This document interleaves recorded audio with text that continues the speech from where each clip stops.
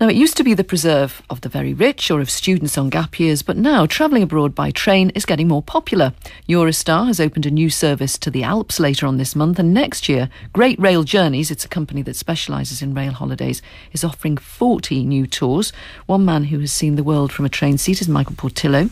I think trains have got a great deal better. They're faster, they're air-conditioned, people don't smoke on them anymore. Maybe people's personal habits have improved over time as well. And by contrast, flying has got a great deal worse for most people. Long queues to get on, security and all that sort of thing. And then, of course, trains have the charm that they have always had. I mean, they travel from town centre to town centre. They go from the place you want to go from to the place you want to go. And they allow you to appreciate the scenery. And also, you get a chance to see how places change. I mean, if you're travelling from North France to southern France, you see a change of temperament, of climate, of vegetation. You're moving from one zone of Europe, from northern Europe with its cold grey colours to the Mediterranean with its azure colours. You've been doing a series called Great Continental Railway Journeys on BBC Two, and it's the last episode tonight at 9 o'clock. What's the best journey you've ever been on? I really can't pick one out because so many of them are so great. From the series that I've just done, I'll pick one. The Schaffberg Bahn, which is in Austria. And this really had all the things that make railways charming. Let's say it was a steam engine. It was a cog railway. It rose almost vertically up this mountain through extraordinary countryside with an ever-changing view of the lake below, at last reaching the summit. And there is a hotel perched, I should think, on a cliff that falls away 3,000 feet in a sheer drop. And that's a pretty breathtaking journey. Sounds amazing. What's your advice for someone who has never been on a train holiday? That they should think about it. We now think about travel too much as being the place that we go to, the place that we arrive at. But why not consider also the places that we pass through?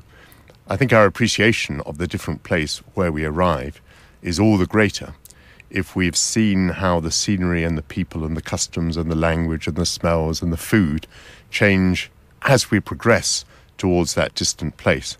Now, all of that is kind of washed away if you get there in an hour or 2 hours, but just think about the joy of seeing it evolve through the train window. What are the downsides? There aren't many, except that trains still on the whole take longer than planes if you're going over a long distance. It really just depends whether you think your time is best spent, I don't know, by the swimming pool or exploring every building in your chosen destination, or whether you think some of it can be left to chance.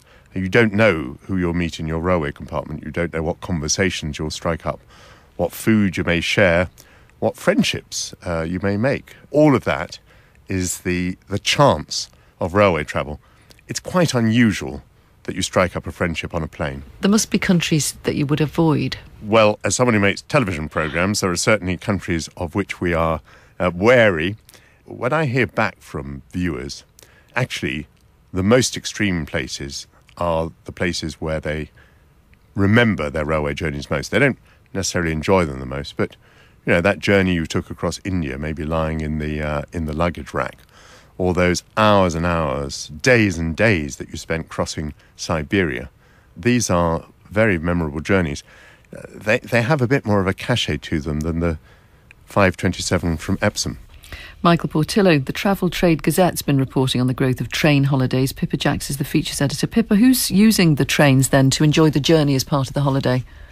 Well, as you mentioned at the beginning, it used to be sort of gap year students trying to travel as quickly as they can, and perhaps older fans of heritage railways and steam locomotives and so on. But it's really, really expanding now.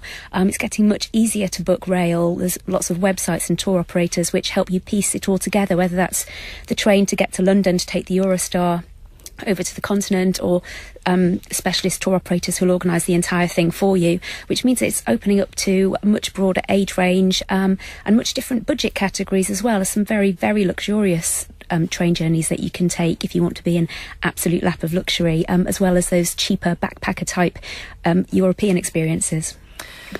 I was going to ask you if it can be cheaper than flying, but perhaps then the price of it isn't the point, it's the experience.